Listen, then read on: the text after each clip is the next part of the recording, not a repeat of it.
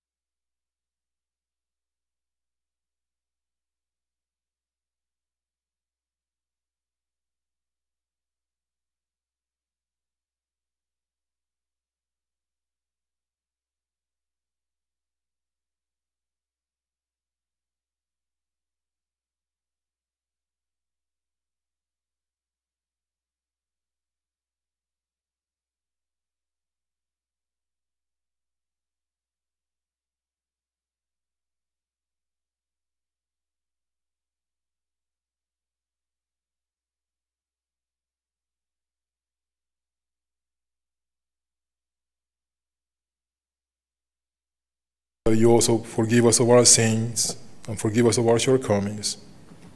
We ask for all these things in the name of your Son, our Lord Jesus Christ. Amen.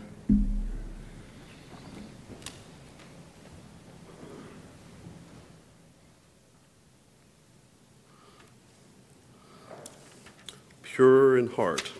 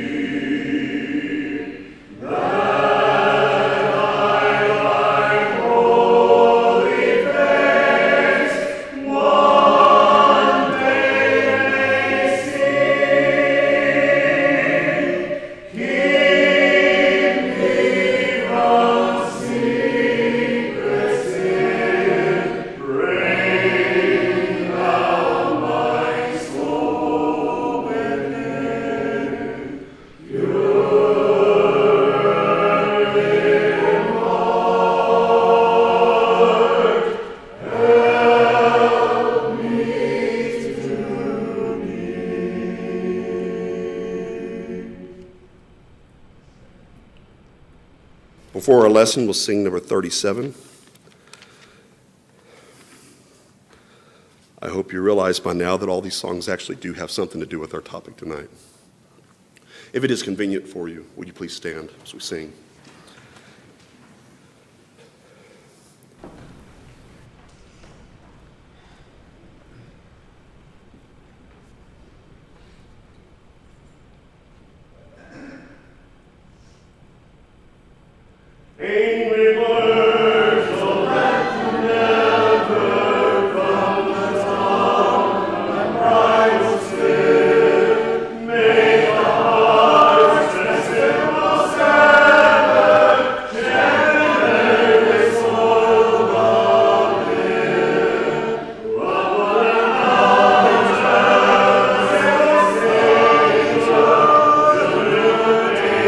Father's blessed command.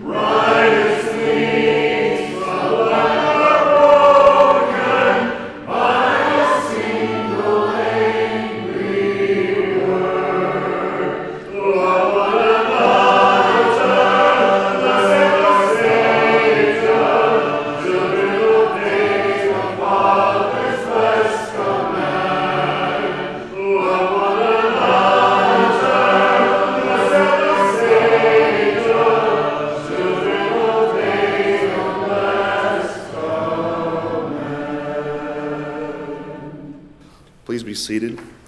If you are using the book, the song number to mark is 768. 768.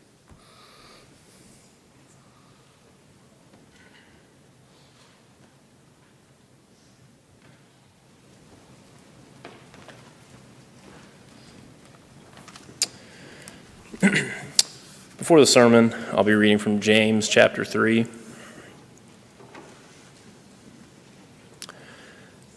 James chapter 3, verses 1 through 5. My brethren, let not many of you become teachers, knowing that we shall receive a stricter judgment. For we all stumble in many things. If anyone does not stumble in word, he is a perfect man, able also to bridle his whole body. Indeed, we put bits in horses' mouths that they may obey us, and we turn their whole body. Look also at ships. Although they are so large and are driven by fierce winds, they are turned by a very small rudder wherever the pilot desires. Even so, the tongue is a little member and boasts great things. See how a great forest a little fire kindles.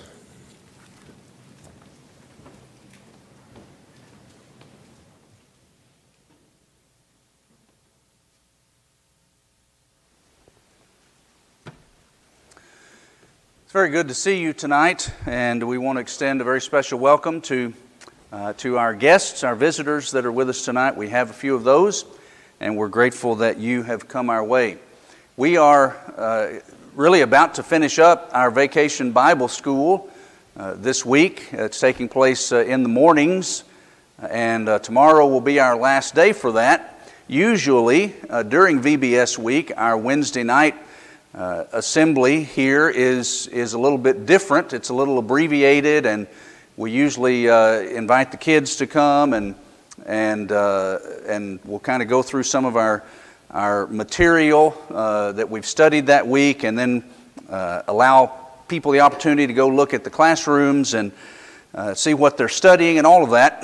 And our VBS is a little toned down this year because for a variety of reasons, not the least of which coming out of pandemic restrictions and things like that. And so we decided not to do that and just have our usual Wednesday assembly. But we failed to announce that.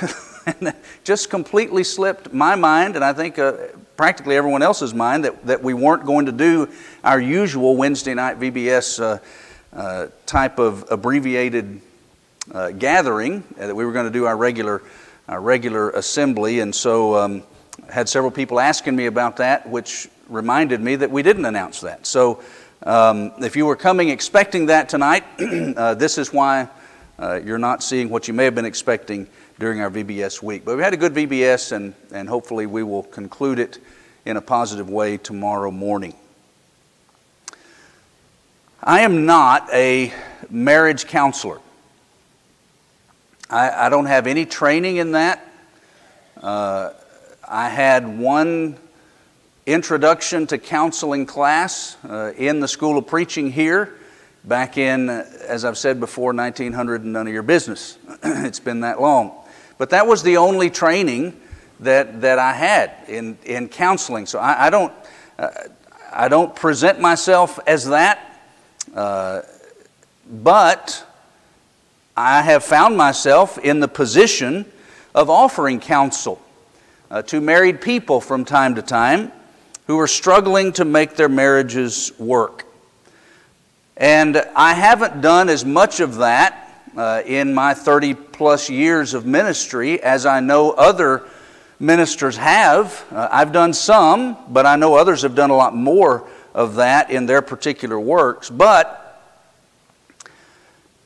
I've done it enough to notice that so many of the problems that do come up in our marriages and that cause a lot of the problems that we see in our homes could be avoided in the first place or fixed in the second place if husbands and wives would communicate better.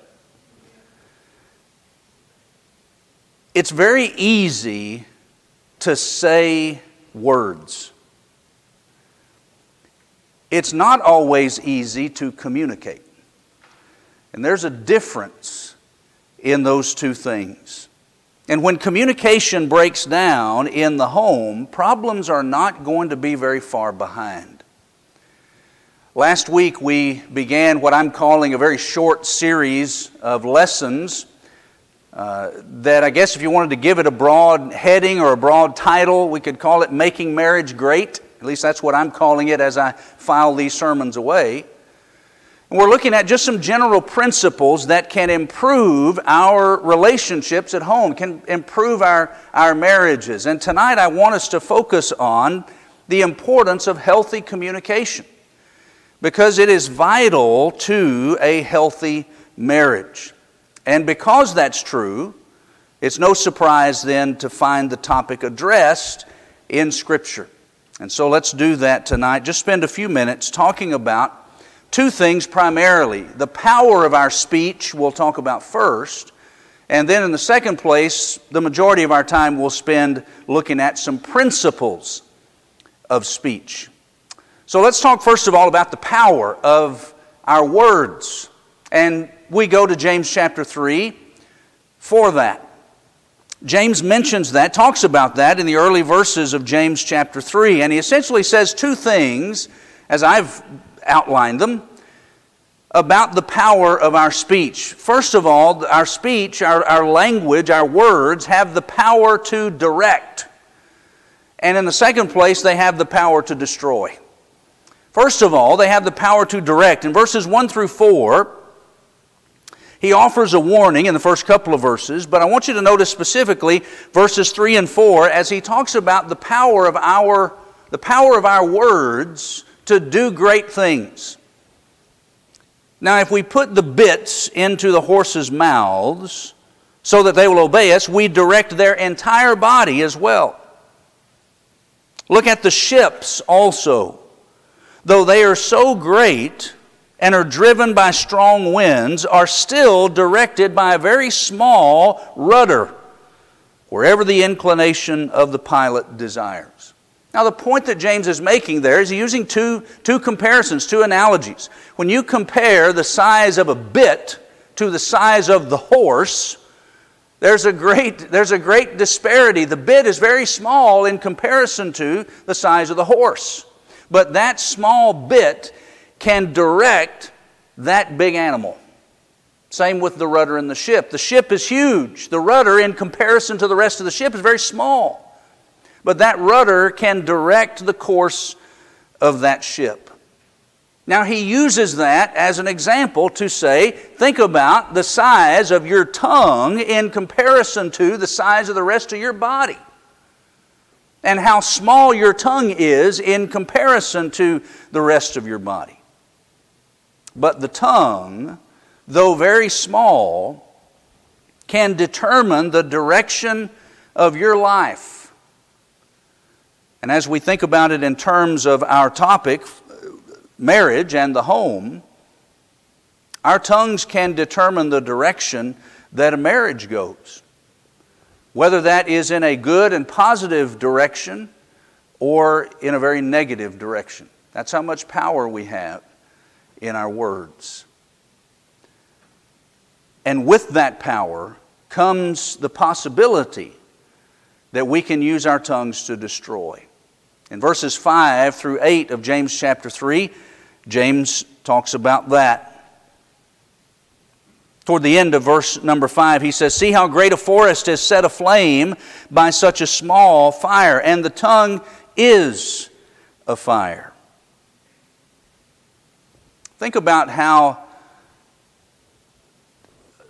a very small match or a very small end of a lit cigarette can be cast out the window of a car, and ultimately the result can be thousands and thousands of acres of forest destroyed, and hundreds of homes destroyed, and businesses destroyed from one small spark.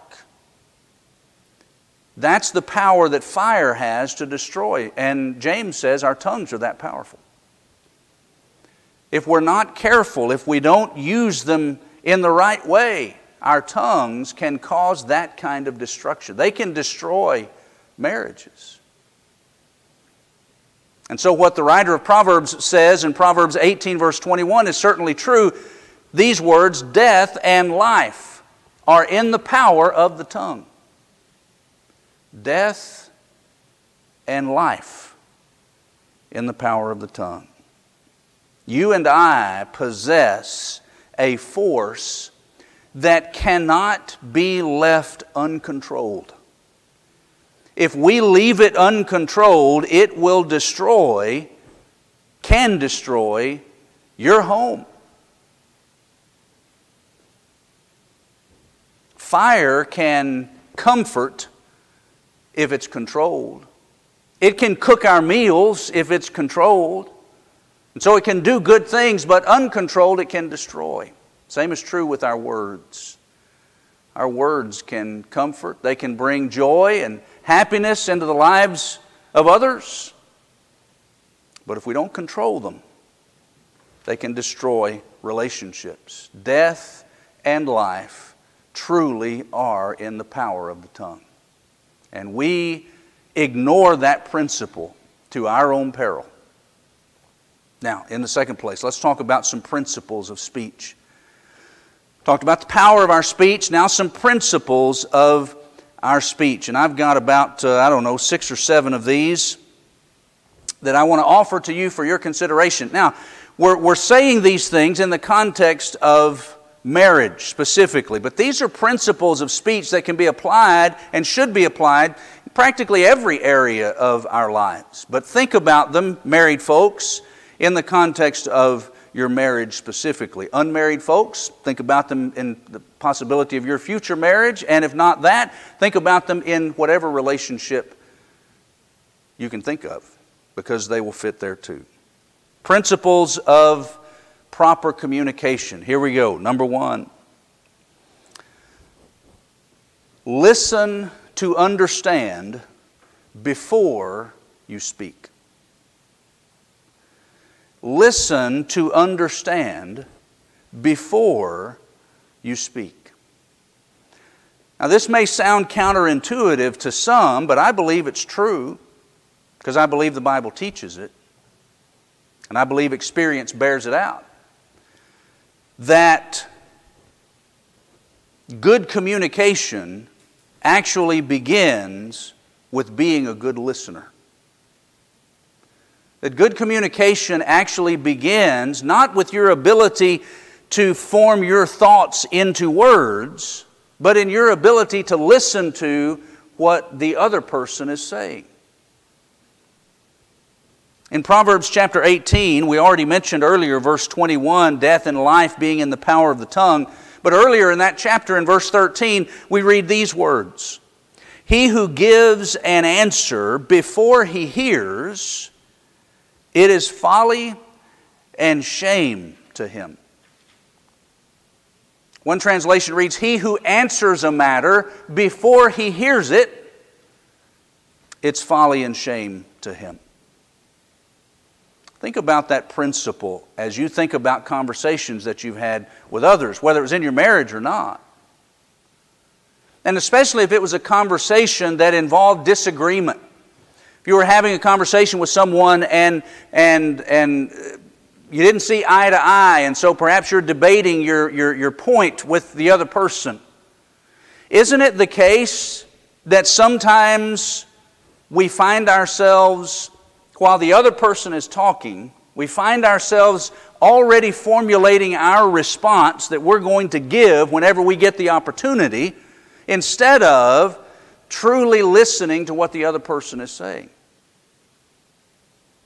Now, I don't know if you're like me or not. I hope in this instance you're not, because I find myself doing that sometimes. Anytime I do it, I shouldn't, and so that's one time too many. But I find myself doing it a lot. That instead of truly listening to the other person to understand fully and completely where they're coming from, I'm already working in the back of my mind, or maybe even in the front of my mind, for my response whenever I get the opportunity. Now, what's the foolishness in that? Well, you think about it for a moment and it hits you. How can I properly respond to something that I haven't even heard completely yet?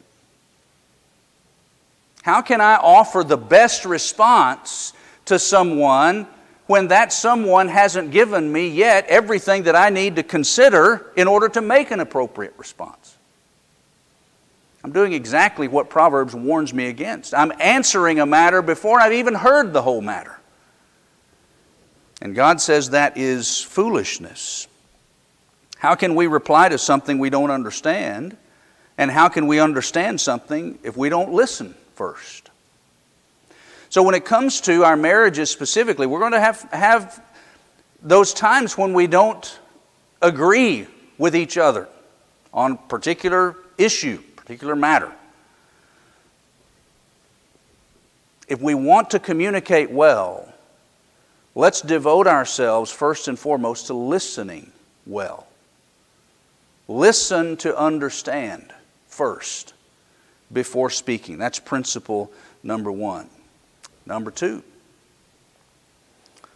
measure your words. Measure your words before you say them. Measure your words. Proverbs chapter 15, verse 2. The tongue of the wise uses knowledge rightly, but the mouth of fools pours forth foolishness. Now I want you to get the gist of a couple of these proverbs. That on the one hand, you've got an individual who's described as using knowledge in a wise manner, as opposed to the foolish person who just pours forth. Okay, you see the difference? There's one on the one side that's acting wisely, and that's the opposite of this person, and they're pouring forth what's on their mind. So what does the wise person do? Well, he's not doing what the foolish person does. He's not just simply pouring forth whatever's coming into his mind. He's measuring his words. Or you might consider Proverbs 15, verse 28. Proverbs 15, 28. The heart of the righteous studies how to answer, but the mouth of the wicked pours forth evil. So again, on the one hand, you've got one who studies how to answer, and the other one who just simply pours forth. If we want to be good communicators, we need to measure our words, weigh our words, think before we speak. Do you see a man hasty in his words? There is more hope for a fool than for him. Proverbs 29, verse 20. How many times are we just too hasty? We're just too quick to respond instead of stopping, again, listening to the other person and considering their position so that you completely understand where they're coming from, and then measuring your words to respond. And somebody may think, well, you know what? You can't argue that way. Exactly. You can't. Maybe that's the point. Measure your words. You can't unscramble eggs. You can't unring a bell. You can't unspeak words. Once they're out there, they're out there. You can't take them back. Now, I know we use that language. I know we use that terminology. Sometimes we say something that we shouldn't. We realize we've said something we shouldn't, and we say, oh, I take it back. I take it back. Well, you can't.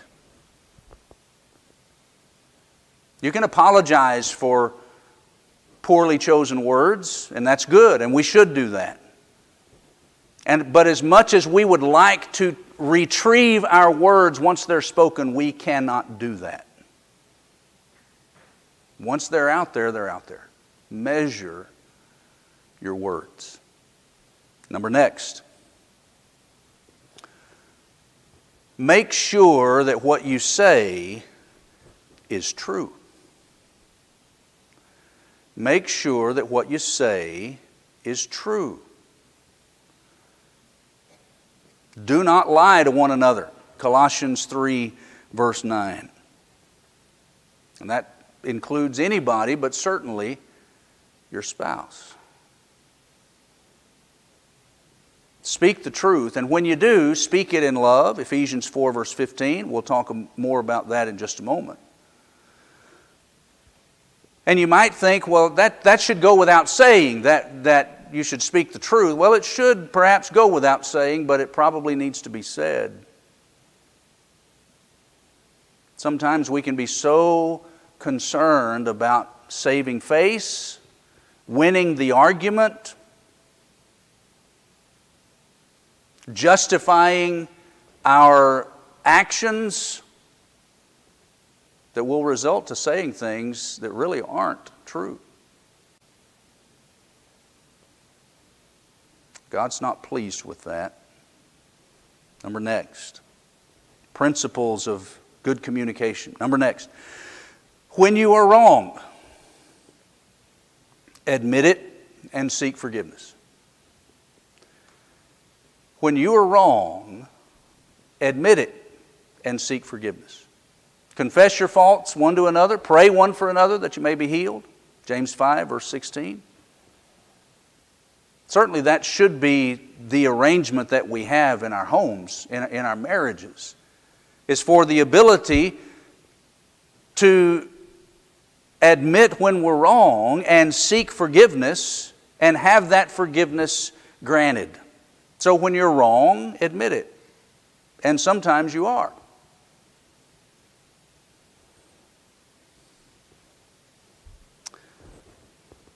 I want to make this next statement kindly, but I want to be understood as well. If your spouse has never heard you say, "I'm sorry," then you have a good reason to say that right now. If you are wrong, and sometimes you are, admit it and seek forgiveness. Next. Principles of communication. How you say it is as important as what you say. How you say it is as important as what you say.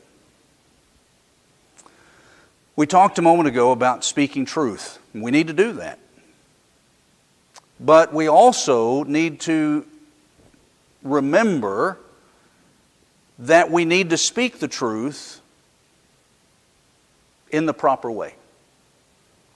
Some people, I'm afraid, operate under the destructive notion that only the content of our speech matters. That as long as we are speaking the truth, then it really doesn't matter how we say it. I don't believe that's right. And I don't believe that's right because of what the Bible says. Colossians chapter 4, verse 6 instructs us, "Let your speech be always with grace, seasoned with salt, so that you may know how you ought to answer each one." Paul says it's possible for us to know how to answer other people. And he says you need to know how you ought to answer each person. Well, just by that very language, it tells us that it's possible to answer people in a way that's not productive and that's not right. It does matter how we say things. Our speech is to be seasoned. And it's important how we say things. Let your gentleness be known to all. Philippians 4, verse 5. A soft answer turns away wrath. Proverbs 15, verse 1. But a harsh word, that verse goes on to say, stirs up anger. Does it matter how you say things? It does. A soft answer turns away wrath. I like to put it this way, by way of application. Marriage problems are never solved by shouting the potential solution. Marriage problems are never solved by shouting the potential solution. You may be as right as you can be in your position. If you shout it at your spouse, don't expect it to be accepted. It matters how we say things. And the final principle I want you to think about is really a principle that governs all of this. And if we would apply this one principle, we'll all be okay. Always communicate under the direction of the golden rule. You want to fix your communication problems? Apply the golden rule. Matthew 7:12. As you would have others do to you, you do even so to them. If we would consider that and apply it consistently in the way we speak to one another, whether we're talking marriage or not, if we would apply that principle, our communication skills would go way up. And we would have far fewer difficulties that could be laid at our feet due to bad communication. Do you like to be yelled at? I doubt it. Then don't yell at your spouse. Do you like to have your words twisted into something that you didn't say or intend? Do you like others to do that to you? I doubt it. Don't do it to your spouse. Do you like people to be honest with you? I suspect you do. Be honest with your spouse. Do you like people to speak kindly to you and put the best spin on your actions? Even when you make a mistake, do you want people to be gracious to you in response to those mistakes? Sure you do. Be gracious to your spouse. Practice the golden rule, and our communication will improve.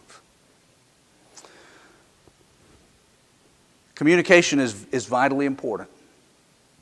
We should pray about that regularly. One of the things that I appreciate about Coach David Webb, he's traveling on business this week, but I notice that he often includes in his prayers that he leads here in our assemblies, that he requests that God would help us to be better communicators. And I've always appreciated that about him and about that being on his mind, because I certainly can use that prayer to be a better communicator, and I suspect all of us could in our marriages and in all of our other relationships. Good communication helps in every area of life.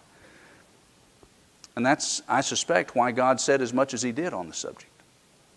It's up to us to take what He said and apply it. Let us do our best to do that very thing. Pray with me. Gracious Father, we thank You for the time that we've had tonight to consider what You have revealed to us in Your Word about good communication. We pray that as we apply those principles to our marriages, to our homes, that You would bless us in that You would strengthen us, that You would open our eyes to perhaps our faults, open our eyes that we might see areas in which we don't communicate well, and we pray that You would open our eyes to the solution, that we might be better communicators with each other. And we pray that through our good communication You would strengthen our relationships. And we pray, Father, that in whatever other areas we stand in need of Your help, we pray for it. And we trust that You will grant it in harmony with Your Word. We thank You for Your grace and mercy. We thank You for the forgiveness available to us through Jesus. It's in His name that we pray. Amen. We want to offer the invitation of the Lord tonight, as we always do. And if there is someone in this assembly who realizes that you are not a part of the body of Christ, you've not had your sins washed away by the blood of Jesus, and you want that to happen, you recognize how lost you are and how terrible that is to be lost, we would love to help you complete your obedience to the gospel. And immerse you in water that you might contact the saving blood of Jesus and be raised to walk in newness of life. Romans 6, verses 1 to 5. I know most of you in this gathering tonight are Christians already, but maybe there's something in your life that you're struggling with and you need the prayers of your Christian family. If you would let us know what your need is, we would be honored to pray with you and for you. Whatever your need might be, we encourage you to come as we stand and sing together.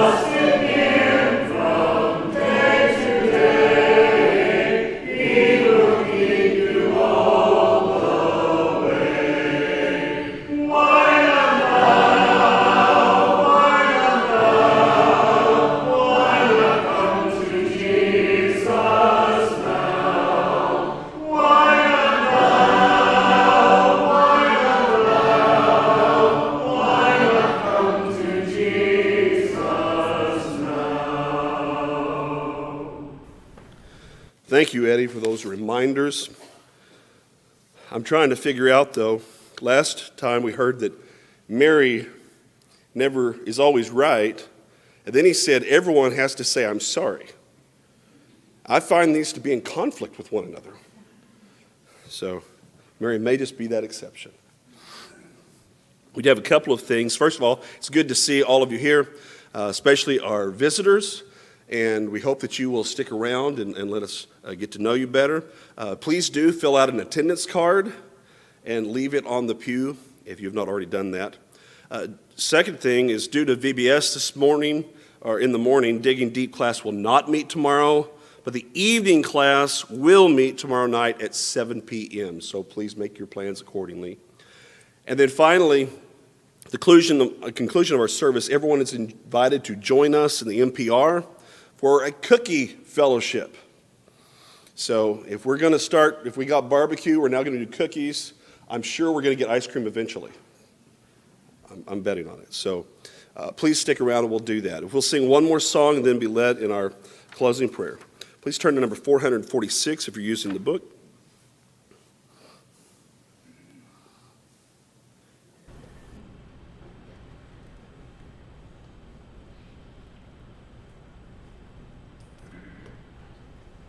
Goodbye.